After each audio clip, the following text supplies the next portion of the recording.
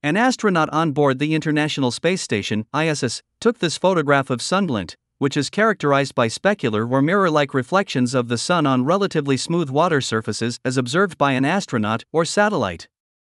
This photo features sunglint on the Aegean Sea around the Greek volcanic islands of Melos and Antimilos, about 150 kilometers, 100 miles, south of Athens. An unidentified member of the Expedition 67 crew captured the image on June 25 using a digital camera pointed out of an ISS window. The larger landmass at the heart of the photo is Melos, a 58 square mile, 151 square kilometers, Greek volcanic island, and its diminutive, uninhabited partner to the west is Antimilos, which is around 3 square miles, 8 square kilometers, in size. The silvery seas surrounding the islands are the Myrtoan Sea to the northwest of Melos and the Sea of Crete to the southwest, both of which are part of the larger Mediterranean Sea.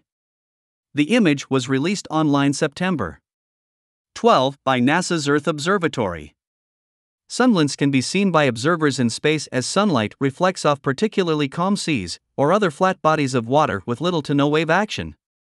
It is similar to how the light reflects off a still sea during a sunrise or sunset when viewed from Earth, which causes a shiny streak across the surface, but from space, the streak looks like a massive silvery patch, often covering several hundred square miles, and appears to move across the ocean as Earth rotates.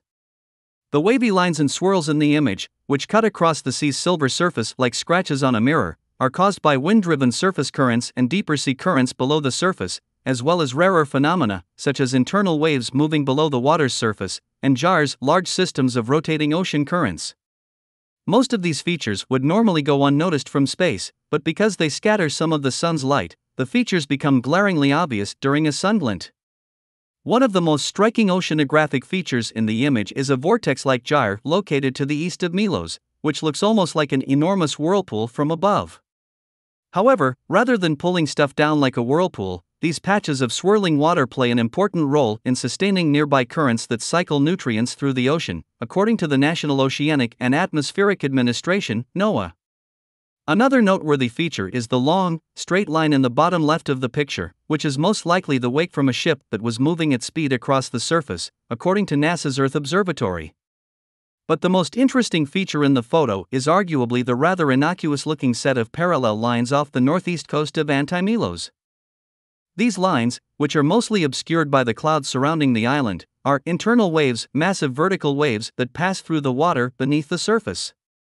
Unlike surface waves, which are mainly driven by ocean currents or strong winds, internal waves are the result of gravity waves, not to be confused with gravitational waves in spacetime. Gravity waves pass across the interface, or meeting points, of two fluid mediums after gravity disrupts the equilibrium between the two, which in this case is caused by Earth's tides. The seas are stratified, meaning they are made up of layers of water with different densities due to variations in temperature and salinity. Gravity waves can, therefore, form where these layers meet, creating internal waves within the ocean, according to the conversation. Normally, internal waves pass through the water without a visible trace. But sunglints provide the necessary contrast to illuminate the hidden waves beneath the surface.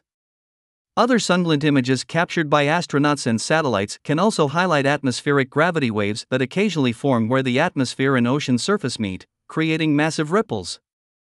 As a result, scientists commonly use sunglints to study gravity waves above and below the surface. Researchers also use images of sunglints to track oil spills, because oil slicks on the surface of the ocean reflect less light than water, according to NOAA. However, for other marine scientists who depend on satellite images to track algal blooms or monitor the color of the ocean, sunglints can be a nuisance. As a result, these scientists often have to edit out the sunglints from their satellite images, according to NOAA. Astronaut photograph ISS 067E153817 was acquired on June 25, 2022. Image credit, NASA Earth Observatory.